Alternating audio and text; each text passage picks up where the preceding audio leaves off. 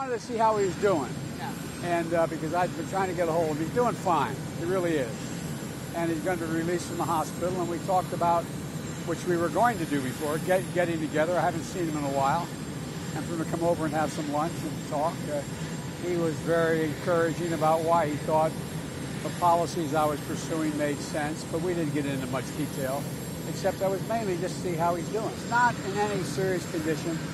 He is getting out shortly, as I understand it. Whether that's tomorrow or the next day, I don't know.